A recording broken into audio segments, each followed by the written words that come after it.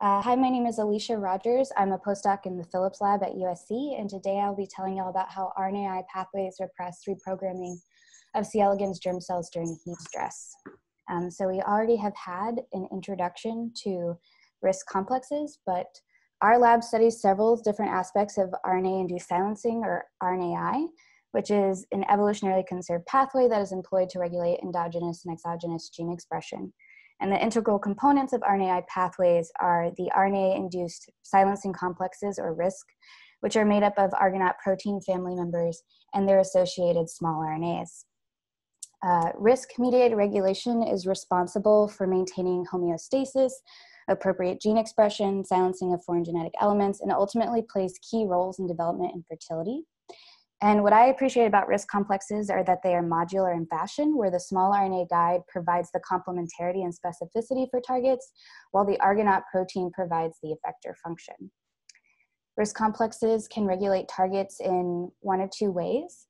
In classical RNAi, cytoplasmic Argonautes are guided to complementary targets by small RNAs, and then the Argonautes use their slicer activity to cleave target transcripts.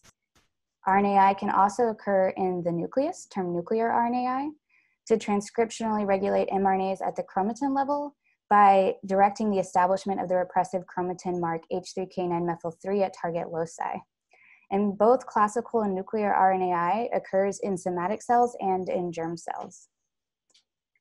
In the germ cells, many of the proteins associated with RNAi, including multiple Argonaute proteins, localized to paranuclear membraneless organelles, such as the P granule shown here, and the adjacent mutator focus. An important part of these RNAi pathways is an amplification step, which in C. elegans takes place in the mutator focus, where the small RNAs are taken to the mutator complex with mRNAs to be replicated by an RNA-dependent RNA polymerase in order to increase the strength of heritable RNAi-mediated silencing signals. The mutator complex is centered around this protein MUT16, which acts as a scaffold for all the components needed for this amplification step to occur. The amplified small RNAs are then loaded into different Argonaute proteins to ultimately either transcriptionally or post-transcriptionally silence target transcripts. Without this mutator complex mediated amplification step, RNAi-mediated silencing is ineffective, and loss of a functional MUT16 protein leads to an RNAi defective phenotype. In addition, other RNAi pathway factors as well as MUT16 exhibits a temperature-sensitive sterility phenotype when grown at elevated temperatures.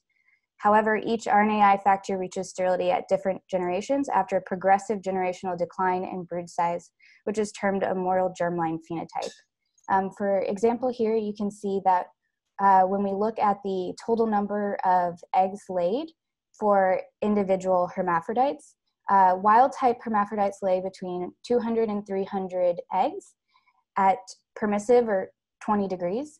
And when raised at elevated temperature, which here we use 25 degrees, while there is a slight decrease in the total brood size, this level of progeny is maintained for several generations at elevated temperature. In comparison, when you look at MUT16 mutants, which have a roughly 50% reduction in total progeny laid, even at permissive temperature compared to wild-type animals, you see a dramatic decrease in fertility to basically sterility in a single generation once raised at elevated temperature. In comparison, HERD1 mutants, which are mutant for a nuclear Argonaute that's required for nuclear germline RNAi, you see that after culturing at elevated temperature, they reach sterility at between 3 and 5 generations. So the observed moral germline phenotypes implicates the nuclear germline RNAi pathway in playing an important role in maintaining the integrity and fitness of the germline from one generation to the next under heat stress. However, how heat stress triggers sterility in RNAi mutants and what dictates the generation at which the different RNAi mutants reach sterility remains an open question in the field. So I wanted to ask how stress triggers temperature-sensitive transgenerational sterility in RNAi mutants. And to study this, I wanted to take advantage of the MUT16 PK710 mutant because it had been previously reported to reach sterility in a single generation at elevated temperatures. And much of our work for this study uses a multi-generational temperature shift assay. So I'm going to walk you through this. So animals, either wild type or mut16 mutants, are synchronized as L1s and then are cultured at permissive temperature or 20 degrees for a single generation here. And then we transfer L1 larvae to either non-permissive temperature, in our case 25 degrees, or to permissive temperature for subsequent generations. And we confirmed before continuing with the rest of our work that mut16 mutants reach sterility after a single generation at elevated temperatures. But so what we wanted to determine next was whether the observed temperature-sensitive sterility in mut16 mutants is due to a maternal or paternal effect of mut16. To assess this, we performed a multi-generational crossing schema in which we assayed the brood sizes of 20 individual hermaphrodites following mating. All crosses were performed and maintained at elevated temperature, and the total number of eggs laid was counted for each mated hermaphrodite. So to assess whether the sterility of mut16 mutant hermaphrodites cultured at 25 degrees, so these are homozygous mut16 hermaphrodites that typically would be sterile because they've been cultured at 25 degrees for a single generation, we mated them to mut16 males that were raised at permissive temperature.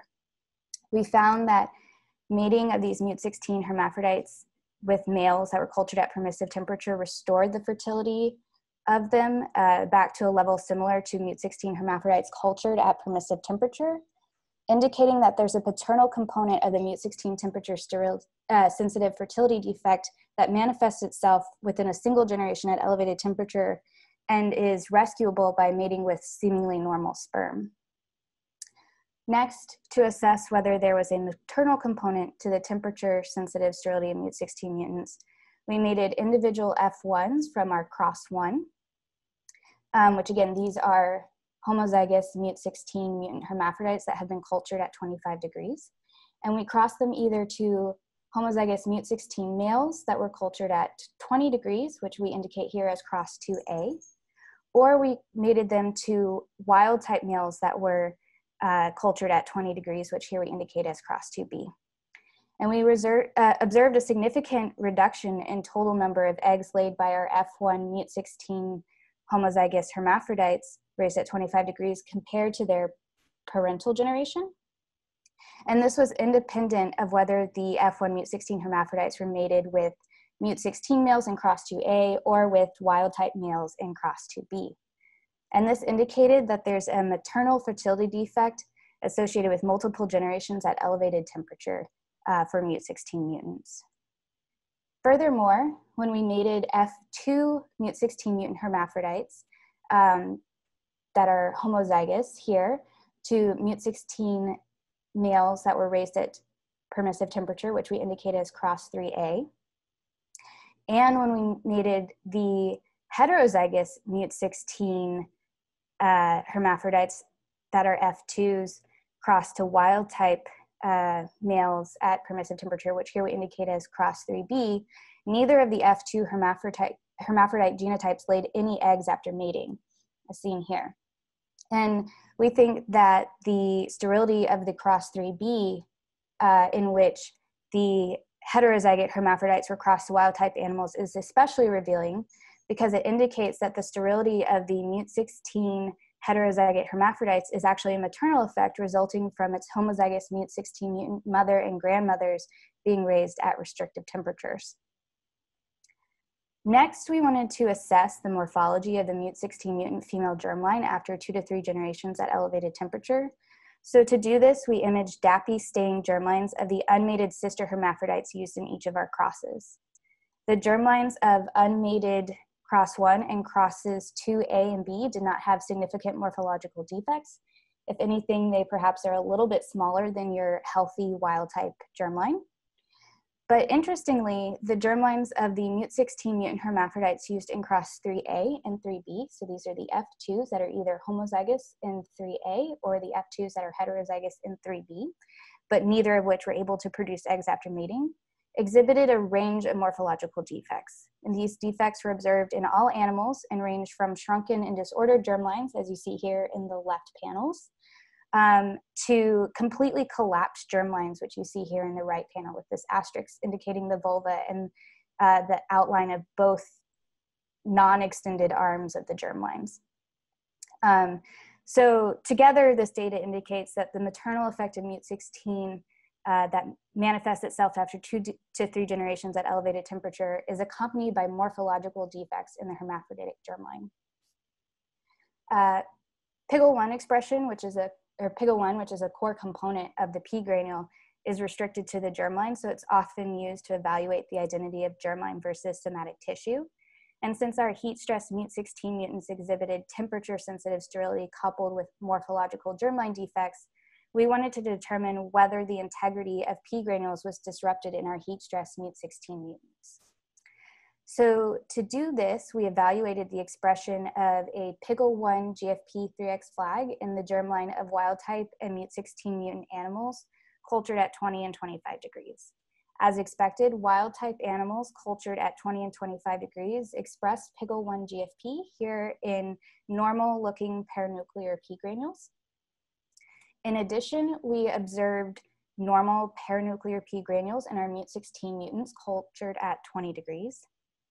However, strikingly, the PIGL1 GFP expression in MUT16 mutants cultured at elevated temperatures was severely disrupted. Some germline nuclei were flanked by large aggregates of PIGL1 GFP expression, as seen here, while other nuclei within the same germline completely lacked paranuclear P granules, indicating that indeed our P granule integrity is disrupted in our heat-stressed MUT16 mutants. It remained unclear what triggered induction of sterility, so we sought to identify mRNA expression changes that occur during heat stress that may contribute to the reproductive changes in temperature-sensitive small RNA pathway mutants. And so to do this, we generated mRNA-seq libraries from synchronized adult wild-type and MUT16 mutants cultured at 20 and 25 degrees for a single generation. First, we compared mRNA libraries from wild-type animals cultured at 20 degrees to libraries of wild-type animals cultured at 25 degrees to identify changes in gene expression that are triggered by heat stress.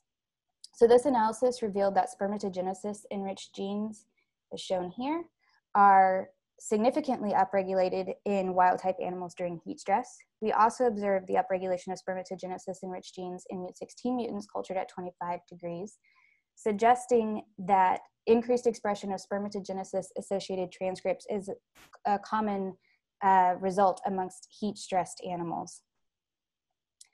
Incidence of wild-type males in C. elegans cultured at permissive temperature is incredibly low. However, the incidence of males increases when cultured at non-permissive temperature.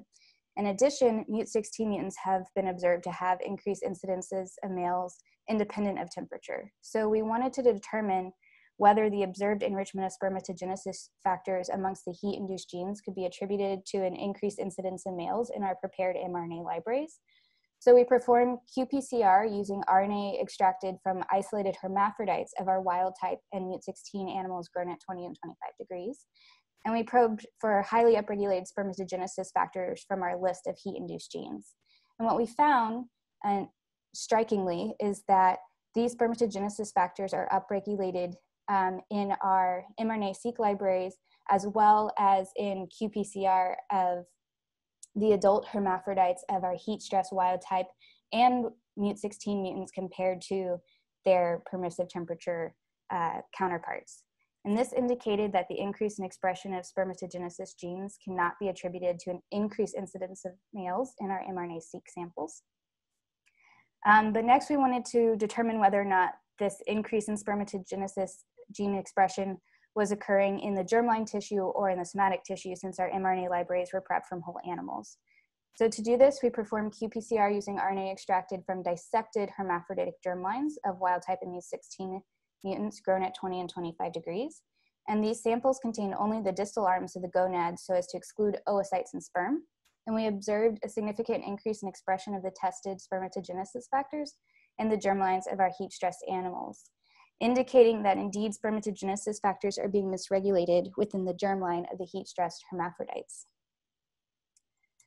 So to further understand the changes in expression associated with the fertility defects in MUT16 mutants at elevated temperature, we use differential expression analysis to identify the genes that are significantly differentially expressed exclusively in MUT16 mutants cultured at 25 degrees.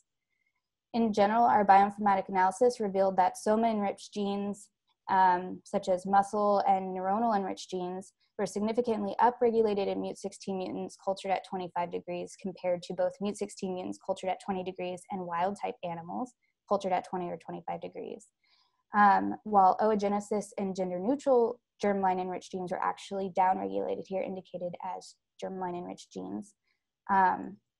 So this indicated to us that heat stress is reducing the expression of gonad-specific genes and increasing the expression of soma-specific genes within our heat stress MUT16 animals.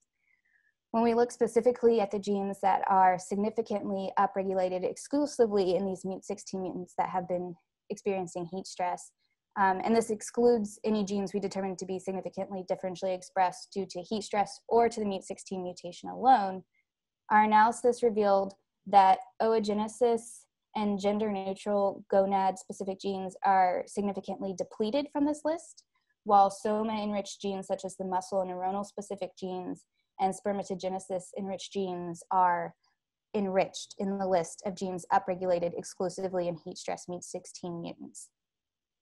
Interestingly, the majority of these upregulated genes are actually not known targets of any small RNA pathway. So we wanted to determine whether genes upregulated in MUT16 mutants experiencing heat stress could be explained by changes in small RNA populations. And to do this, we generated and bioinformatically compared small RNA libraries from the same RNA samples that our mRNA-seq libraries were generated from, and then compared the total number of small RNAs mapping to the genes that are in our upregulated list of genes in MUT16 mutants at 25 degrees.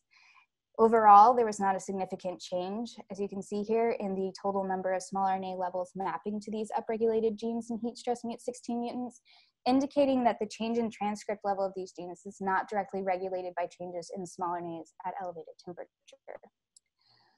One proposed cause of sterility in heat stress RNAi defective mutants is actually an increased transposition of transposal elements that would result in accumulation of DNA damage and increased expression of transposons.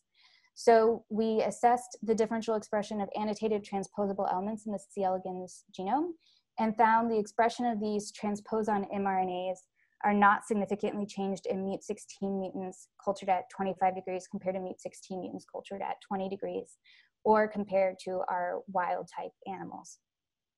So this suggests that accumulation of DNA damage caused by increased transposon mobility in RNAi mutants is not the underlying cause of the heat stress-induced sterility of MUT16 mutants.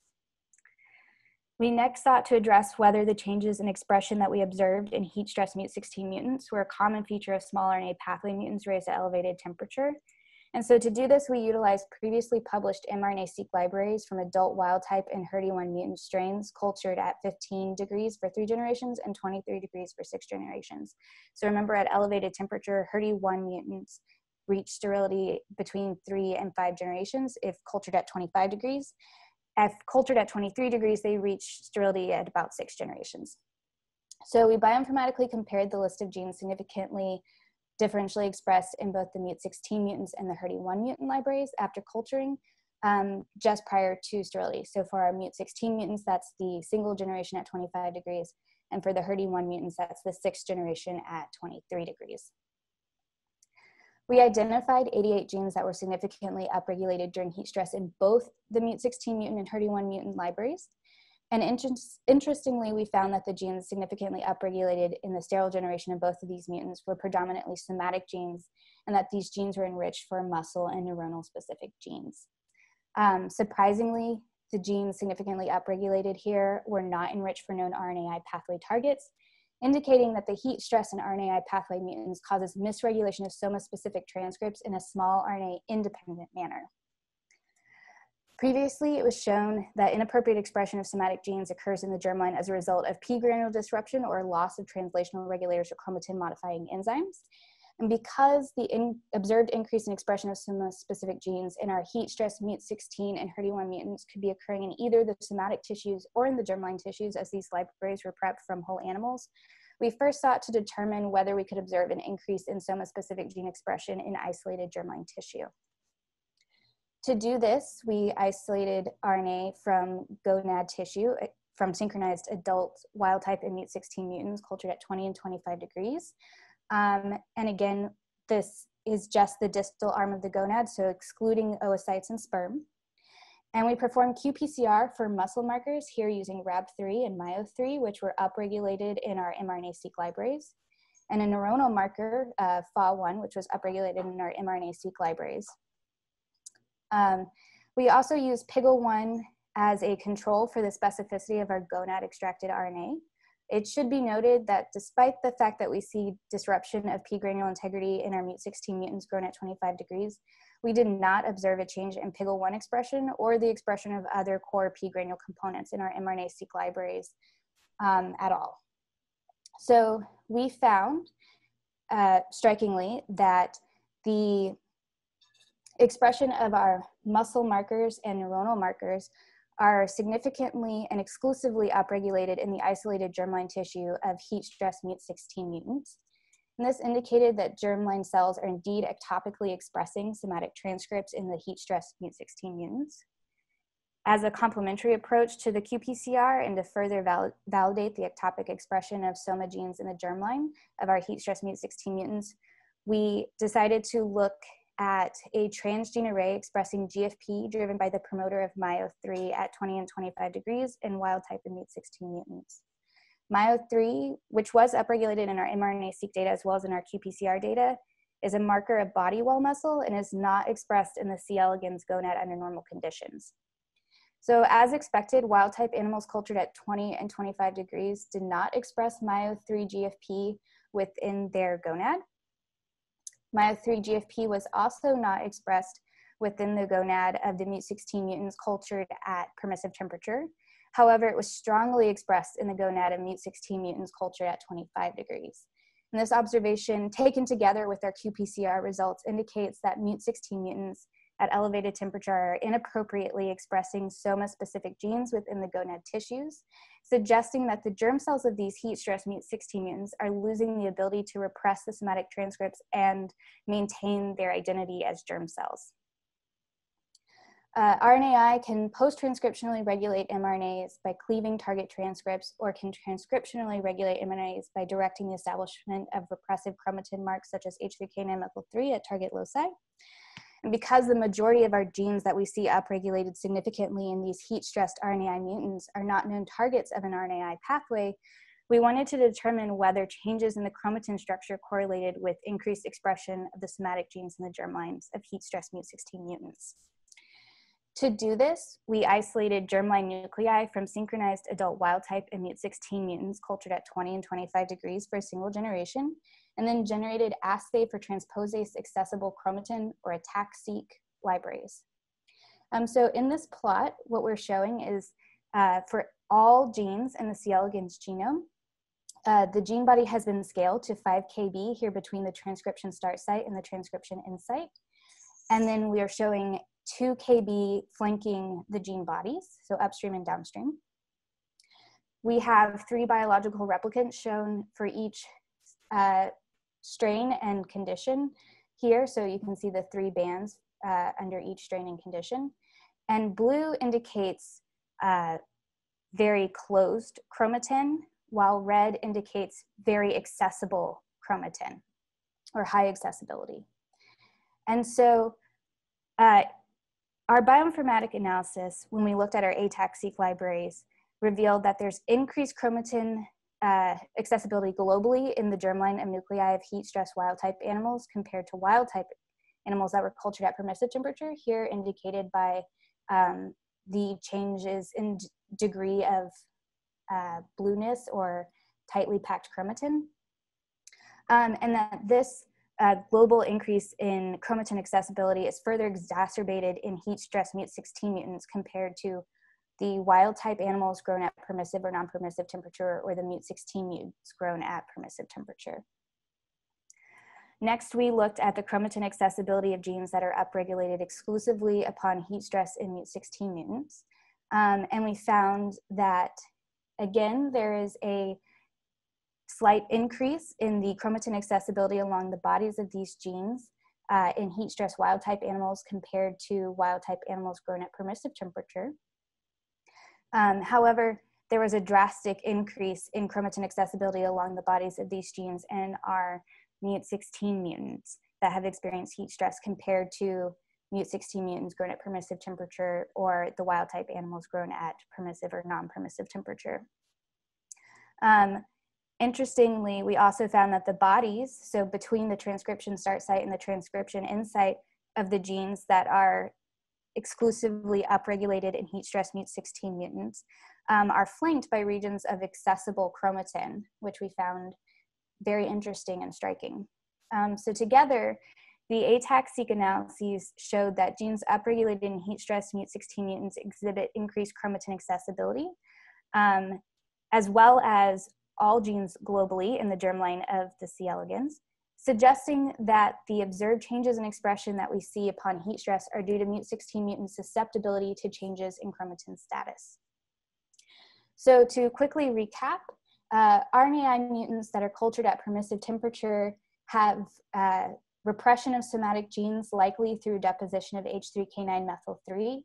However, when these RNAi mutants are cultured at non-permissive temperature, they are susceptible to changes in the accessibility of the chromatin that occurs due to heat stress, resulting in the ectopic expression of these somatic genes within the germline. RNAi mutants cultured at non-permissive temperature as well have disrupted P granule integrity, where they either have large aggregates of P granules or lack P granules in their germline nuclei. And the combination of these effects ultimately results in the loss of germ cell identity in these RNAi mutants in their germline from the resulting somatic ectopic expression. So for some post-pandemic directions, what we'd like to follow up on with these projects is examining the differences in the paternal effect of MUT16 mutants compared to the maternal effect. So whether or not there are sperm defects that result in the manifestation of the paternal defect after a single generation at heat stress, and whether or not transcriptional changes occur in the male germline during heat stress that are different from the changes that occur in the hermaphroditic germline.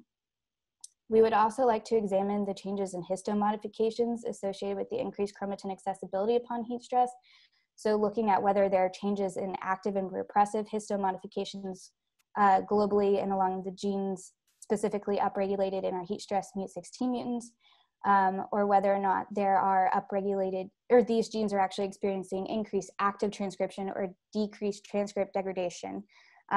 Ultimately, to tease out why these genes that are upregulated specifically in the heat stress mutants are actually more susceptible to these changes.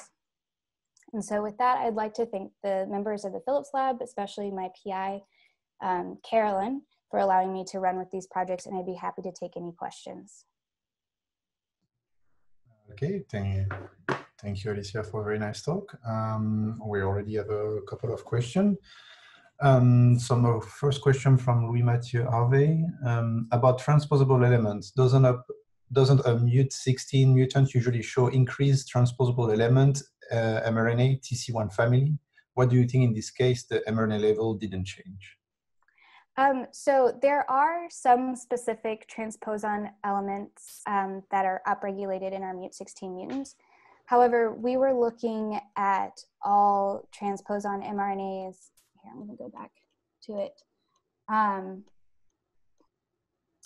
Here, comparing the transposon mRNAs between the wild type animals that were grown in permissive temperature compared to non-permissive temperature, and then the upregulation in the 20 degrees versus the 25 degrees. And we actually looked at, additionally, all the tandem repeats, different repeat maskers, and overall between the MUT16 mutants that are grown at 20 degrees and the ones grown at 25 degrees, there's not a significant difference.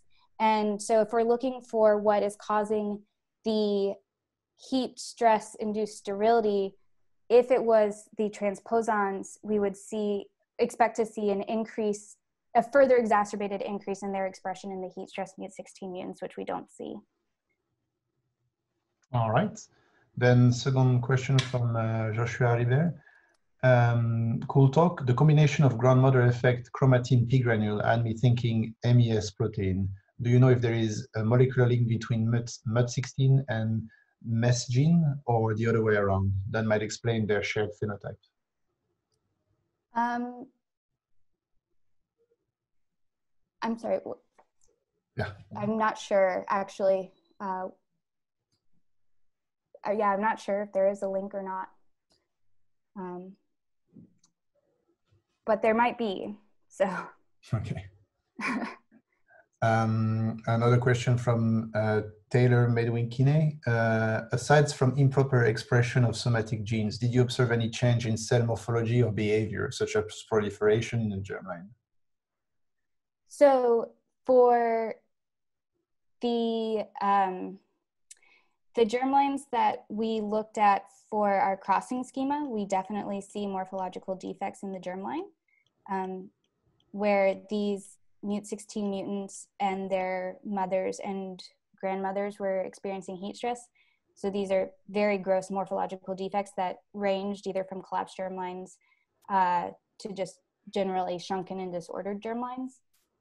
For the MUT16 mutants that are only cultured for one generation, they are slightly smaller and a little bit more disordered, but they are able to still produce progeny if mated with wild type sperm. So I think that their defects are not so bad that they're still able to produce viable progeny.